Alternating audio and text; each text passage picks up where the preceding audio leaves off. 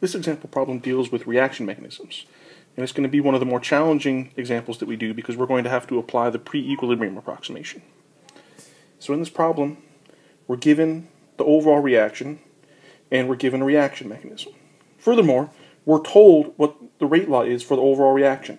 We're told that it's first order in CHCl3, and it's 1/2 order in Cl2. So we can write down the rate law for the reaction based on that information. So we know that the rate is equal to K times the concentration of CHCl3 to the first power and the concentration of Cl2 to the 1/2 power. All right, and then we're asked, is the reaction mechanism that we're given consistent with this rate law? And so if we're given a reaction mechanism, we can determine what rate law that reaction mechanism would predict. And so we needed to do that and see, does it match what we were given experimentally? So to determine the rate law based on a mechanism, we need to find the slowest or the rate determining step. And based on the information that they give us here, we know that the second step is the slow step or the rate determining step. So if I have a reaction mechanism and I know that they're elementary steps, then I can rate the rate law for each of those elementary steps. And the rate law for the rate determining step is going to be the same as the rate law for the overall reaction. And so step 2 is our rate determining step, so we're going to write down the rate law for that step. So I know that for step 2, the rate law is rate is equal to K2 times the concentration of Cl to the first power, because the coefficient in the equation is 1, and times the concentration of CHCl3. Now obviously, the rate law for the second step does not match the experimentally determined rate law, but chlorine is an intermediate because it appears both in the products and in the reactants, and it doesn't appear in the overall chemical equation.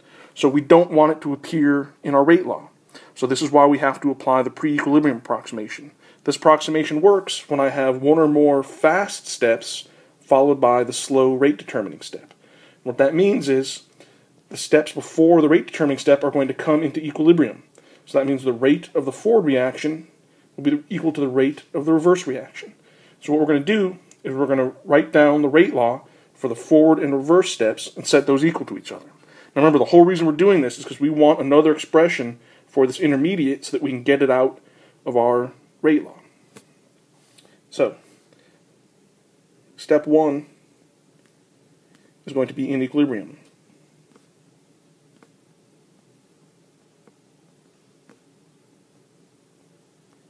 And so I'm going to write the rate law for the forward reaction, and that is that rate, I'm going to call this K1 times the concentration of Cl2. Right, so this is for the forward. For the reverse reaction, we have that rate is equal to K minus 1 times the concentration of Cl squared.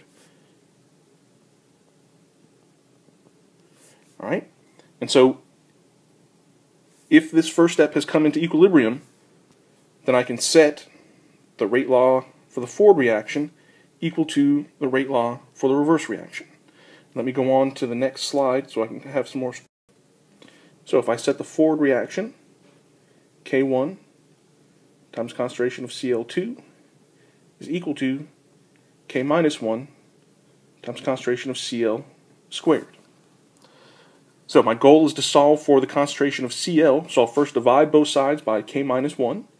So that means I'm going to have Cl squared is equal to K1 over K minus 1 times concentration of Cl2. And now I'm going to take the square root of both sides. So I'm going to have Cl is equal to K1 over K minus 1 to the 1/2 power and Cl2 to the 1/2 power. Alright, so now we're going to take our expression for Cl and plug it back into the rate law for step 2. So what that's going to look like then is that the rate of step 2 because this is the rate determining step, it's also the rate law for the overreaction, is equal to K2 times K1 over K minus 1 to the 1/2 power times the concentration of Cl2 to the 1/2 times concentration of Cl3.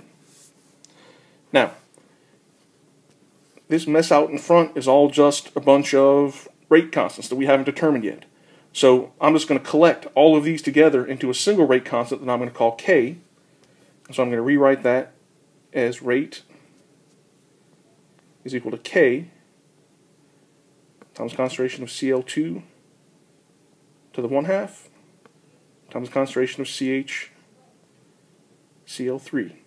And so this is consistent with the experimentally determined rate law, where they told us that it's first order in CHCl3 and it's 1/2 order in Cl2.